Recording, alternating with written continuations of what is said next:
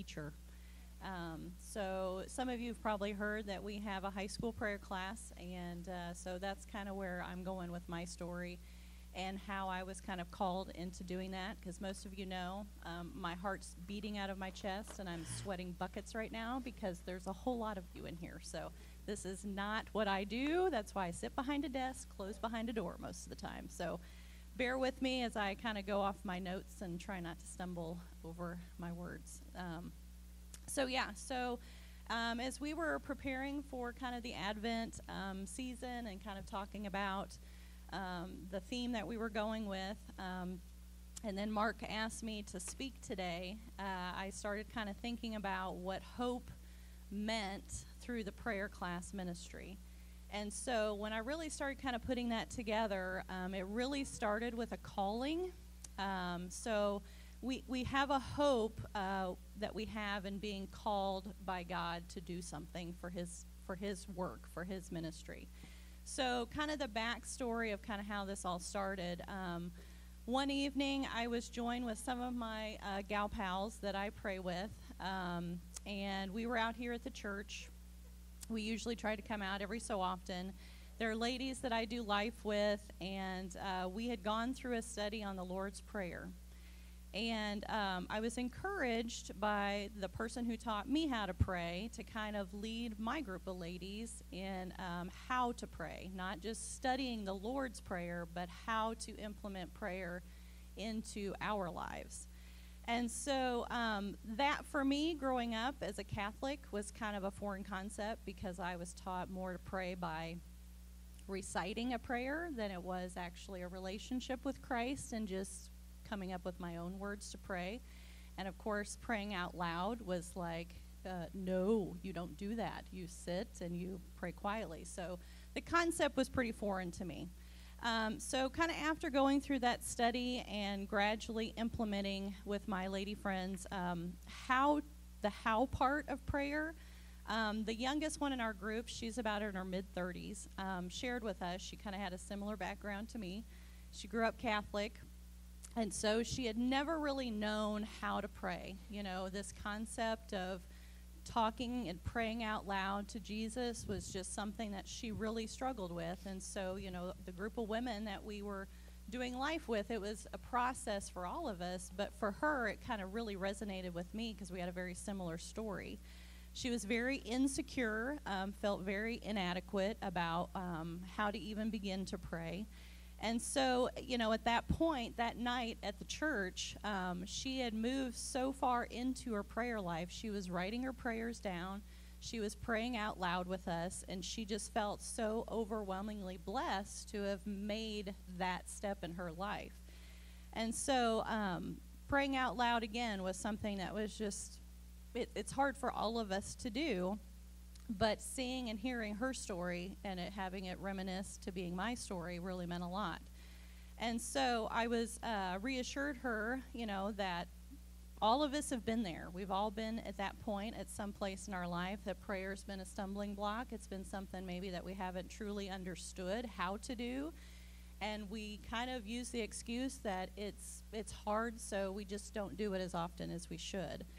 And so after we left, this one question in the car, almost as soon as I got outside, kind of popped into my head of how can she or I, or maybe any of you, be the age that we are and never have learned how to pray. And at that point, God spoke to me from the time I left here until I got home. And he pretty much laid out the complete plan of what's become the high school prayer class. So he truly called me for his purpose. He laid it out, and I mean, every class, every subject, it's like he just painted that picture in my head in that 30-minute car ride home. And so he was calling me to have hope in him by leading me through his calling. And so most of you that do know me, I'm not a fly-by-the-seat-of-my-pants person. I do not jump into anything. It's very fact-finding, and I spend a lot of time making a decision. So the next day, I went into Mark, and I was just like, okay, here's what we're doing. Hope you like the idea, because this is what God said I needed to do. And again, it surprised me, and I think it maybe even surprised him a little bit because he knows me, and it's just like, okay, let's do this then. So when God calls us, what follows is the hope that we have in being obedient, because we have a choice when he calls us. We can either ignore him or we can act in obedience and follow him. And so that's what happened with me, was just following in obedience. And so when he laid out that high school prayer class, you know, he answered my questions by bringing the teaching back several generations, because if I was a 30, 40 something and didn't know how to pray, how were we going to change the culture? How were we going to make a change to integrate that to where people weren't in my position in their mid-30s or 40s or older or whatever, not knowing how to pray? And so he laid the foundation that would equip these guys right here into adulthood, giving them hope that they could turn to Christ without feeling insecure or inadequate. So what comes after being called by God is being obedient. And God laid out his plan, which for the high school prayer class is a 6-week class. The first class we focus on just understanding what prayer is. And then the 5 weeks after that, we have a cool acronym. Yeah, Logan's got his keychain. It's PARTY. So the acronym is P is praise, A is admit, R is request, T is thanks, and Y is yield. And so we have a fun acronym that helps them understand the parts of prayer, and we take a 6-week class. We're not out here very long. Well, I say not very long. It depends on how long these guys are in prayer, because sometimes there's laughter, sometimes there's tears. Most of the time there's tears. Most of the times there's tears, yes, very true, very true. So we structure the class to where we do the teaching part in the pastor study, and then with each week we're building upon a piece of prayer, and we come out here and we get on our knees or lay down, whatever the kids want to do, and then they break off in groups and they pray. And so out of obedience, the hope that I'm filled with is teaching these youth how to have a deeper relationship with Christ through prayer. And so once we're called by God, followed by our obedience to him, what comes next is the expression of hope that I have in his blessing. And so I can't really explain to you the feeling that I get. There's 27 kids that have been through this class. I wasn't going to get emotional, but when I'm nervous, I get emotional. You know, they've made some incredible headway in their lives. And being out here, when all you can hear is just their whispers. You can't hear their prayers. But when you're on your knees and they're spread out throughout the sanctuary, it's incredible, absolutely incredible. And so I encourage any of you high school kids that haven't taken it, you need to do it. But anyways, but the blessing that comes from this is the hope. It's hope that these students connect with Christ. It's hope that they share what prayer is with their peers. There are several of these guys that they've come. We've had 3 classes so far. We usually do a fall and a spring. But it's amazing how some of these kids have actually turned into the prayer mentor and are bringing kids in and actually helping teach them how to pray. So, you know, hope is that this will be with them well into adulthood, whenever they go through something very joyful or even tragedy, that they can call back on this and enter into prayer with God and seek Jesus, and hope that they can ultimately pass this on to their own children one day. And, you know, it's, again, God really laid it on my heart to change the culture of our churches, because it all really starts with prayer. And a church that's built on prayer can do an incredible amount of things for Christ. So again, my continued hope, and I hope theirs, is ultimately in Jesus. My hope is that he called me to do something very unlike my nature, and that he continues to give me the encouragement that I need to get up and talk to these guys every so often for 6 weeks at a time. I don't just throw something together, you know, in a night. And, you know, again, this was very outside of my box. But my hope is that through my obedience in Christ, that these students are going to change the culture. They're going to do things that are just going to rock the foundation of our church and bringing it back down again, like I said, to the principle of prayer. So my hope is that you as a church listen to God's calling, because if he's calling you, he's going to do something absolutely amazing if you listen. And if he places it on your heart, he's got something planned for you. So just be willing to listen when he calls you, and then make the choice to act in obedience. So yeah, for sure. Thank you so much for sharing that with us. You know, after you shared with me what you were going to say, and reading this verse, I was just like, man, that is like exactly what this verse is talking about, that God has filled you with so much joy just seeing. And I agree, when we're out here and all these kids are out here praying, and it's just fills your heart with so much joy. And the fact that you did that in believing and took that step of faith in believing that this is not normal for me, but I'm going to do it anyway because I believe you called me to do this. And so just, you know, the God of hope fills us with so much joy because you stepped out in believing. It's incredible. And I'll just say this too, just so everybody knows how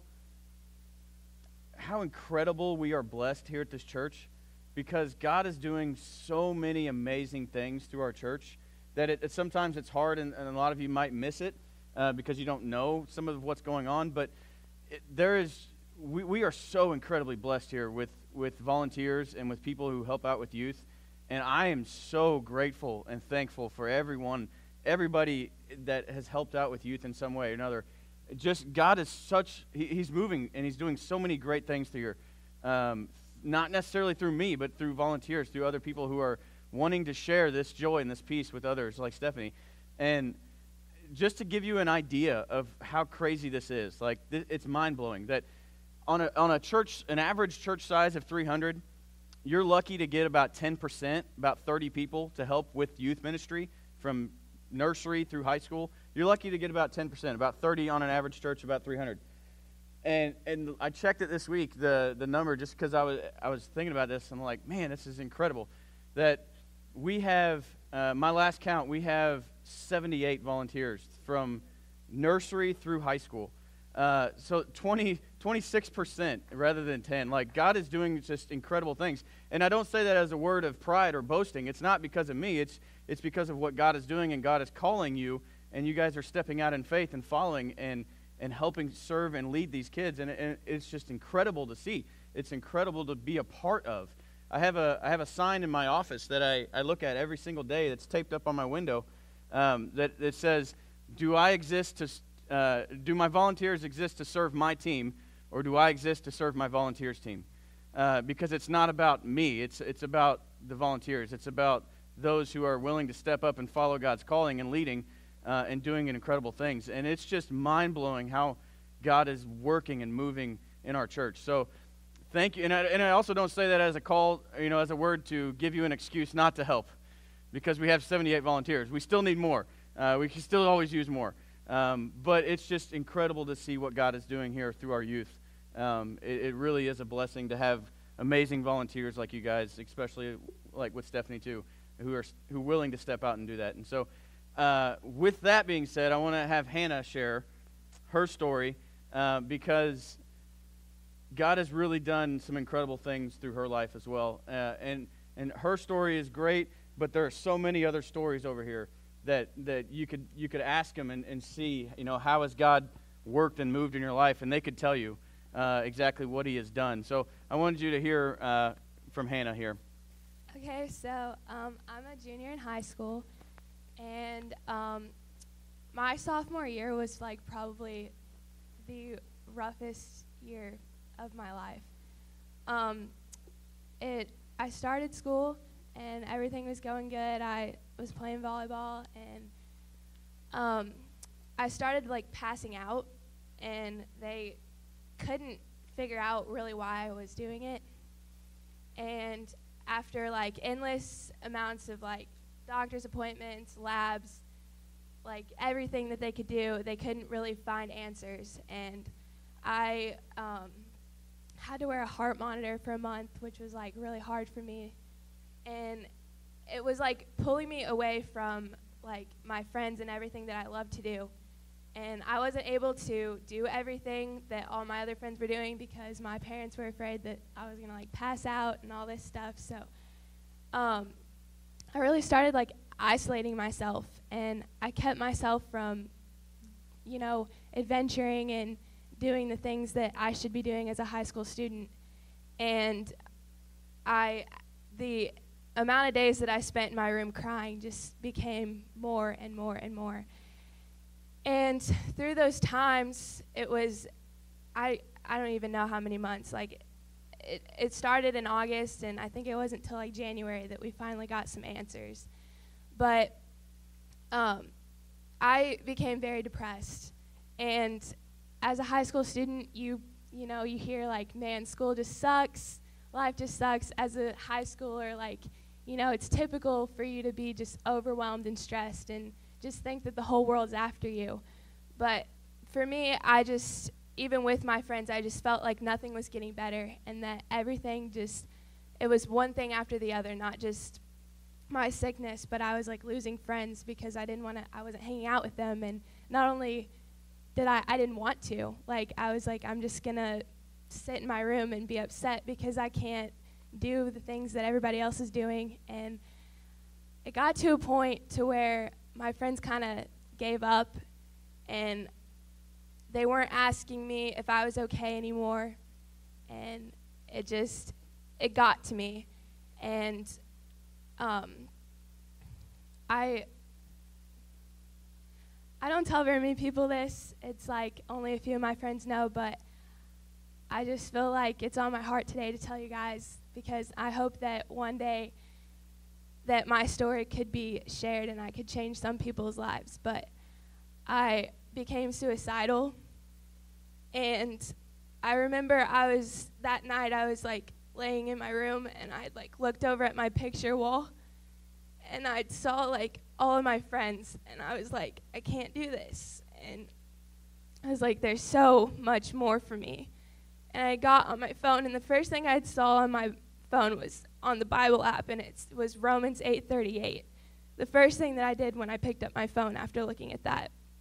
And it says, and we know that God causes everything to work together for the good of those who love God and are called according to his purpose for them. And I knew at that moment that what I was going through was, it wasn't the end for me, that there was so much more for me in this world, and that God has so much more planned for me. And I'd gotten to a point to where I could try and tell my parents, and I had gotten help, and I went to therapy, and through that journey, it was crazy because it seemed like everything I looked at and everything I went towards was Jesus. Like, it wasn't me necessarily seeking him, it was him seeking me. Like, it just seemed like he was telling me, like, Hannah, it's not your time, don't go. Like, I have so much more for you in life. And after I finally was like, yes, okay, I accept you, God. This is not the end for me. This is it.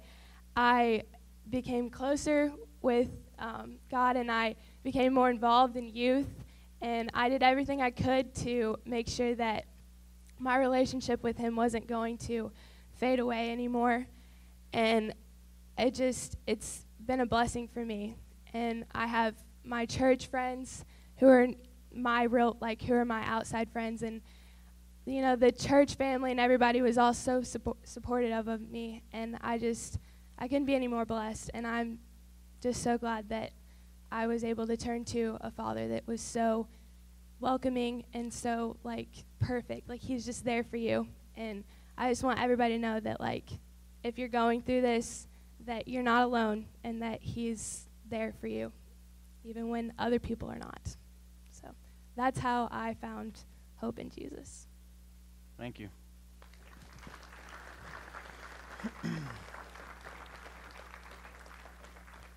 Again, just, you know, thinking of your story and thinking about this verse, that in a world it seemed chaotic and crazy and you don't know what's going on, you don't understand why this is happening, God gave you peace. He filled you with peace. And he does that with all of us. And it's incredible to see the hope that we can get from God, because he fills us with, he has an endless amount. And he can give us hope, and he can give us joy, and he can give us peace. And it's incredible to see, how God has worked in your life and through volunteers, and just how God is working and moving through the lens of youth ministry, even within our little home, church out in the middle of the country, in the middle of nowhere. He's alive and active, and it's not just God doing things in other places. God's doing stuff here, and it's really, really cool to see and to be a part of. I wish we had time that I could tell you stories from things in youth ministry that fill me with joy and fill me with hope. Because I've been in youth ministry now for 18 years, and there's so many stories that I could share with you. But stories like of all the kids, all the students who have wept and cried in my kitchen, in my living room, and just in our house, not because of shame of the sin that they've committed, but because of the forgiveness that they found because of Jesus, that they're just overwhelmed and weeping. I could tell you stories of a college freshman boy that I got to talk with one time at midnight in a park, sitting on a park bench, and him telling me how, as a kid, he was spiritually attacked, and he would hear voices of him telling him to kill himself or to hurt these other people or to go to school and stab some kid, or hearing voices telling him that he's not worthless, that he's not good enough, and he's worthless, and that he should just give up. And literally, he's telling me he's sitting in class and he's hearing these voices, but that he overcame and he got through it, and he fought because of the Bible, because of his relationship with God, that he remembered verses at that time. And I said, dude, that is a spiritual warfare. But there's so many stories of students where and volunteers get this, that where you see their face change because like the light bulb clicks and they get it and they're like, yeah, that makes sense. I want that. I understand that. I want that. So many stories of that. One of my favorite stories that I wish I had the time to tell you the whole story, but the short story of it is there was a girl in Kansas City where I was before, sophomore girl who told me this, junior girl who told me this, that as a kid she was raped by her brother and didn't know how to function in life after that and didn't know what to do, and how as a junior she came to know Jesus and she came to understand forgiveness and she came to understand healing, and she actually wrote her brother a letter and mailed it to him, gave me a copy of it so I could keep, but wrote him a letter of telling him this, of how she knows Jesus now and she understands this and how she has forgiven him for the sins that he committed on her. And it's just stories like that, like one after another, of how God has worked and moved within lives of students, that it fills me with joy. It fills me with hope to know that God is still alive, that he's not absent, he's not gone. You can have hope in Jesus because of God. He is such a loving and good God that he fills us with hope and joy and peace. And so if you ever want to hear more, come find me or come find any of the 78 volunteers that we have, and they will be glad to tell you their story of why they have hope in Jesus. But just to give you an idea, seeing hope through the lens of youth ministry, we wanted them to share that. And so thank you guys for doing that. I'll let you guys go ahead and sit down because I still want to preach. I want to get to a couple verses that we want to go through. So again, thank these ladies for what they've done.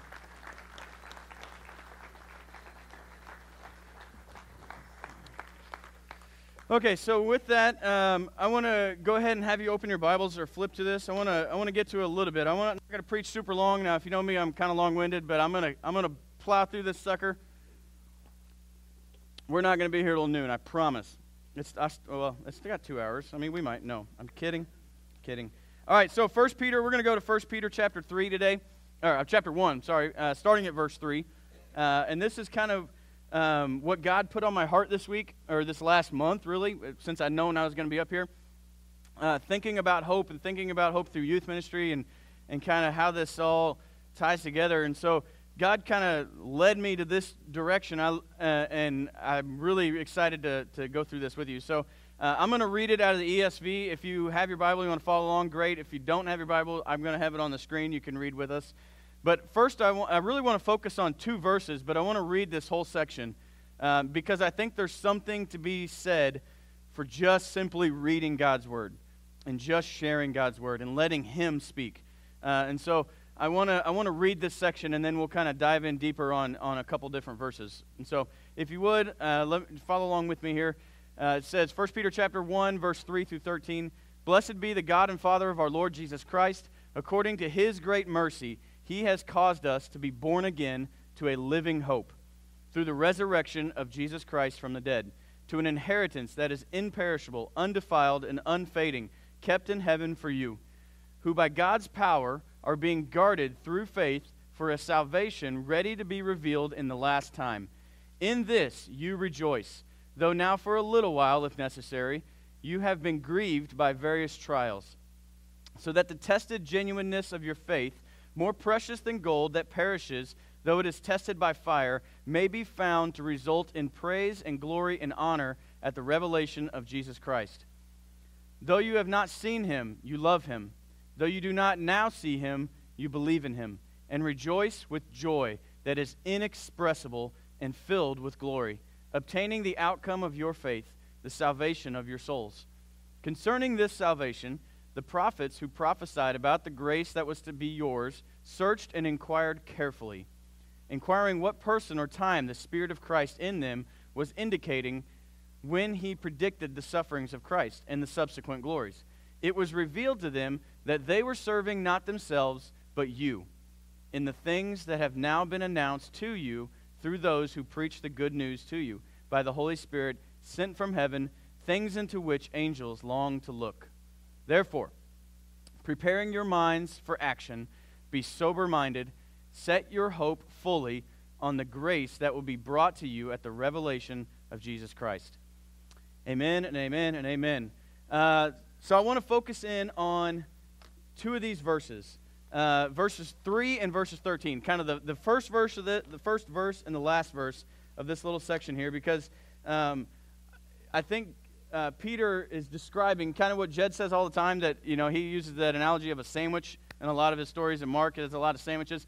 Well, Peter does a sandwich here too. In verse 3 and in verse 13, he's got this idea, this theme, where he starts the book off with this theme of hope, and that we want to have hope. And he mentions it in verse 3, that we want to have this living hope, and in verse 13, to set our hope fully. So it's hope, lots of other stuff that describe what happens because of hope, and then verse 13, it's hope again. It's the hope sandwich. So we're going to look at these and kind of break these 2 verses down to look at and kind of understand how God, or how Peter is telling us to have this hope, and how can we proceed on in hope, especially which Peter was going through was a very tough season, and kind of like what we're going through now, with a very hard season. Some of you have had a very hard week, and some of you have had a very hard month.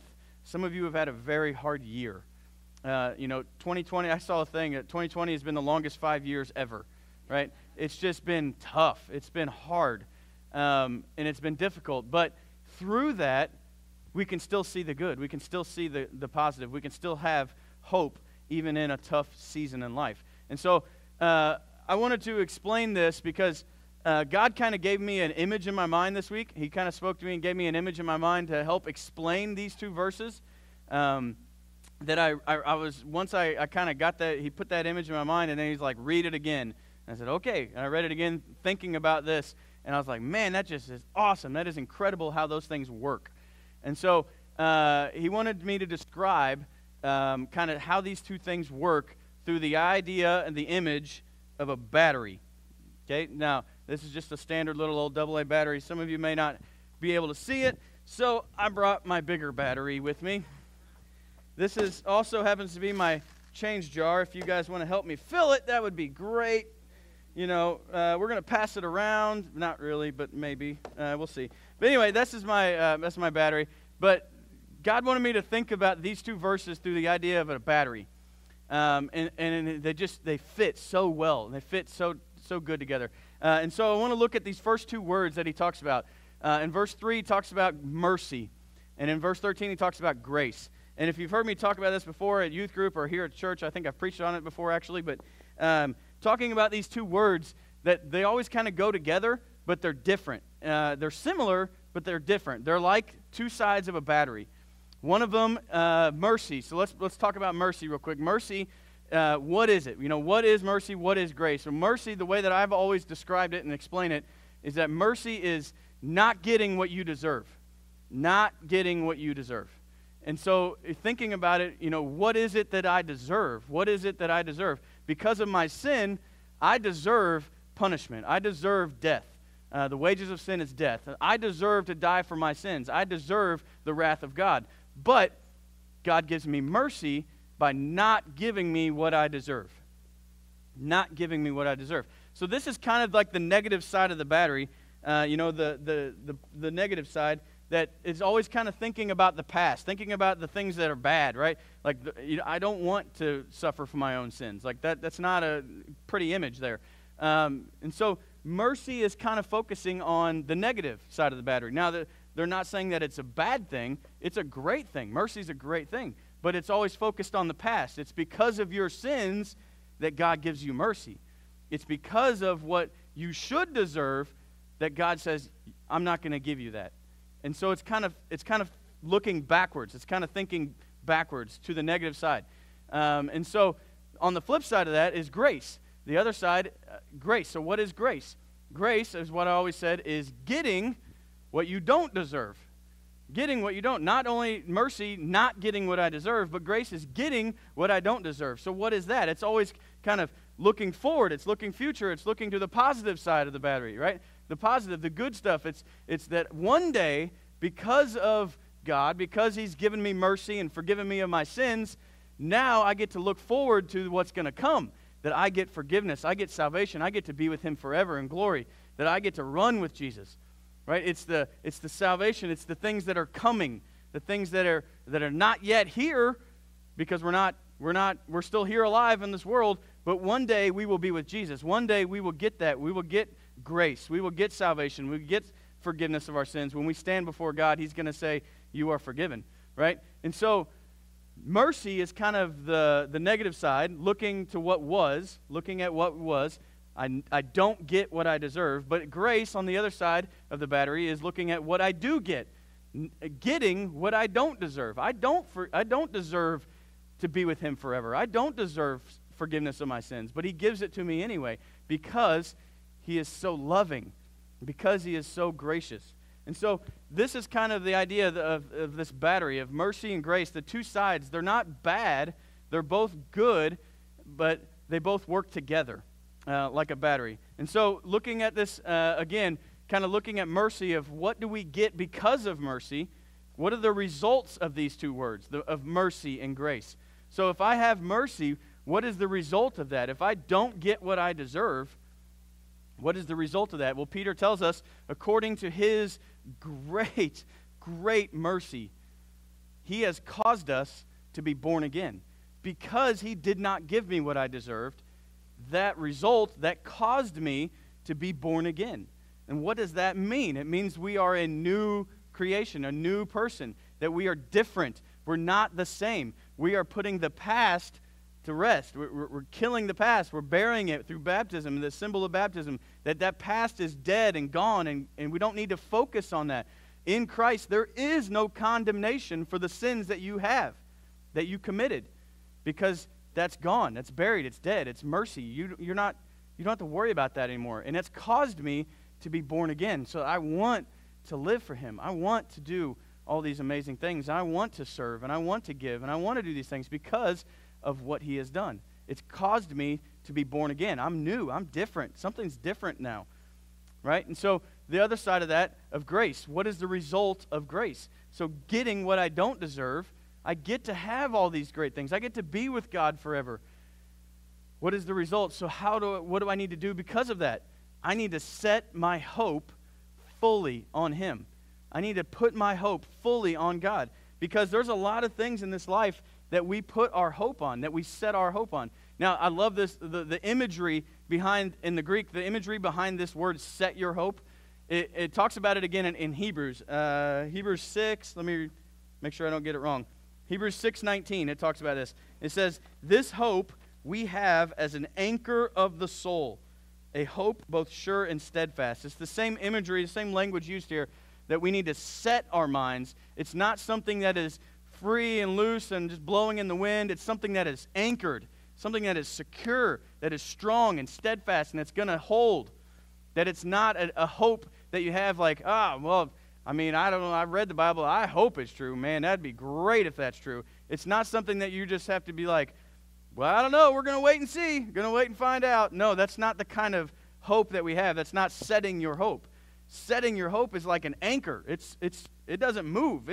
I know no matter what's going to happen in this world, no matter how bad this year gets, I know Jesus is my hope. I am anchored in on that. That is set in stone. That is done. He is my hope. And no matter what trials I go through, like in verse 6 we talked about, that sometimes you're going to go through a season of various trials. That no matter how much trials you go through, I got my hope set. It doesn't matter how bad it gets because I'm relying on Him. I'm not setting my hope on my finances. They're going to fail me. I'm not setting my hope on my friends. They're going to fail me. I'm not setting my hope on the government. Whew, don't do that. It's going to fail you, right? If you put your hope in any Republican Party, any Democratic Party, they're going to fail you. It doesn't matter. If you put your hope in anything other than Jesus, it's going to fail you. But Jesus is the one that we can set our hope on. Anchor it firm that no matter what, He's not going to leave me. No matter what, He's not going to fail me. He's going to be there when it feels like everybody else has left. He's going to be there. When it feels like there is no hope, that there's nothing to look forward to, that I don't have anything to look forward to in the future, the positive side of the battery. When I feel like there's no hope, I know I can set my hope fully that Jesus is true, that He is real, that He said this is true. And so I put my hope in Him, knowing that this is to come, that grace is coming, that I get grace, that I have mercy, that He's caused me to be born again, and I'm going to get grace one day, that I'm going to be there with Him. He's going to forgive me. And I can believe it and be sure and steadfast, putting that as an anchor. So, because of grace, we need to set our hope fully. No matter how bad it gets, set your hope on Him, and you'll be able to survive the trials and the hard times in life. So, he goes on, and he talks about, there we go. All right. So, I want to kind of wrap all this up. Okay, I want to try to wrap all this up, and band, you guys can go on and come up. But I want to kind of bring all this back to mind here with an illustration, explaining kind of this hope that we have. How do we do this? What does it look like? And I want to get very, very practical because I like sermons that are practical. What can I take away from this and actually do? And so I want to try to use kind of an illustration to do this. But before we, to understand the illustration, I got to explain a couple more words. And so he talks about this, Peter talks about this in verse 3. He says that we are to be born again to a living hope. A living hope. So what is a living hope? How do we have a living hope? What does that even mean? Well, thinking about it differently, thinking about it how that can be, if you bring in Captain Obvious here, what is the difference of living? What is the opposite of living? Well, it's something that is not alive, right? Captain Obvious, thank you very much. It's something that is dead. And so comparing these two things, if we want to have a living hope, then we need to have something that is alive, something that is flourishing, something that is thriving, something that is moving. If you think about the opposite of that, something that's dead, it's something that's dormant. It's something it's not moving. It's not thriving. It's not flourishing. It's stagnant, right? So what kind of hope do we have? Do we have a thriving hope? Do we have a flourishing hope? Do we have an active hope? Or do we have a stagnant hope, a dormant hope? Is our faith not going anywhere? Is it not doing anything? Is it not thriving and flourishing and moving? Or is it just stagnant? Is it dormant? Is it maybe you have hope? Maybe I believe in Jesus. I know this is real, but I'm not showing it in any way. It's just inactive. My faith is just inactive. I don't know what to do about that. And so, having a living hope is something that might seem like a weird concept, might seem like something that maybe you can't do, but you really can, because there's things that Peter talks about that gives us kind of the action points of what to do. How do we have this living hope? Think about this. Think about this question in your mind of, who comes to mind when you think of somebody who has a strong faith, right? Whoever that person in your mind is, somebody who has a strong faith. Like that person, man, they have a strong faith. What is it about them that makes you think that their faith is strong? More than likely, it's because of what they do.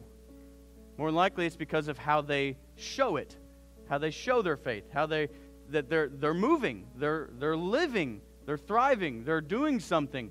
And because they're doing things, because they have action, you see that, and it makes you think, man, that person has a strong faith. But if you're not doing anything, if you're not moving, if you're just dormant in your faith, then you don't really have a living hope. You have a stagnant hope. You have a dormant hope. And so being active, doing things, is one of the ways that Peter tells us that we need to have a living hope. How do I do that? So verse 13, he talks about this. And he says that we should prepare our minds. So how do I have a living hope? It's simply by preparing your minds. Think about what you prepare. Everybody does this, whether you realize it or not. You prepare. Everybody this morning, well, I guess I should say most people this morning, woke up and you did what? You woke up, you went to the bathroom, you brushed your teeth, you got a shower, you got dressed, everybody got dressed, right? You prepared for the day. You got ready for today. Most people don't just wake up and walk out the door unless you're Knox. Where'd he go? I don't know where he went, right? Most people of us, we always have a plan. We have a routine that we go through. We have something that we do to prepare our minds, our bodies. But a lot of times, we prepare physically, but we don't necessarily always prepare spiritually. And we don't make that quite the priority. Now, I'm glad you make physical preparation a priority. I'm glad everybody gets dressed when they walk out the door. But we don't always prioritize getting prepared spiritually, preparing our minds not for inactivity, preparing our minds for action, to do something, to show a living hope. That other people around you, they might see you and they might say, man, that guy has a strong faith. It's because you have a living hope. It's because you've prepared for action, to do something. And so preparing ourselves is something that we all do. We just don't necessarily always make it a priority when it comes to the spiritual side. So how do we prepare spiritually? There's a couple different things you can do, right? You can read your Bible, you can pray, you can serve, you can give, you can do all kinds of things that will help you in your faith progress and walk in your faith, right? Your spiritual walk. It's not a spiritual stand. It's a spiritual walk. It's your faith. And so we do these things. We can do this. But if we try to start from nothing, if you have never done anything, if you're not involved in any way, shape, or form of anything of spiritual faith, I don't read my Bible, I don't pray, I don't give, I don't serve, I don't do any of those things, then don't try to do it all at one time. Don't try to just say, today, that's the day, I'm jumping in, both feet, we're going all in, because it's a recipe for burnout, okay? It's a recipe for burnout. You're going to get burned out about a week in, 2 weeks in. But if you do this like we do with everything else in life, if you take it one step at a time, and you say, you know what, I'm going to focus on Bible reading today. Or for first step, I'm going to read my Bible. I'm going to get involved, and I'm going to read my Bible. I'm going to make it a point to prepare myself in my mind for action, and I'm going to read my Bible. That's my first step that I'm going to do. And you do that over and over and over and over and over. And every day, it's going to feel weird, but you force yourself to do it. And you do it over and over. And then 3 months from now, when you've done it every day, you'll look back and you'll be like, it wasn't that big of a deal. It's just part of my routine now. It's just something that I do. It doesn't feel weird, right? When JC started playing, it felt a little weird. It was different. It was music, right? But as we went on, you didn't notice it. As you kept going, you didn't notice it anymore until I just brought it up again. That's how it is with our faith. That's how it is in our walk. That at first, when you start to do something, it's going to feel weird. It's going to be different. It's going to stand out. But then you just keep doing it. You keep walking. You keep going. And it just feels normal. It feels right. It's not something that you feel like you have to do. And so then what happens after that is after you get the first step down and you're good on your Bible reading and it's just a normal part of your life, you take another step. And then you start praying. And you're just like, I'm going to keep reading my Bible because that's normal to me. But now I'm going to start praying. And you add in another instrument. And it's like, it's different at first. And it's weird. But then eventually it sounds right. And they work together. And it's crazy how that works because you start working together. Now, God gave me a word back in January when we were doing a prayer class here at the church. And one of those prayer nights when I was sitting up here on the steps. And every January, I start to pray for the summer camps. And I always ask God for a word. What word do you want me to have for this summer, for these trips? What word do you want to speak to the hearts of these kids? And every year it's something different. And last year was the heart. And then this year the word was, which I thought it was for summer, little I didn't know it was for the whole year. The word that he gave me, I'm sitting there praying, God, please give me a word. And the word that pops up like a big neon sign in my mind was the word rhythm. You need to have a rhythm. What is your rhythm? That I want these students, I want you, I want everybody to have this rhythm involved in their life.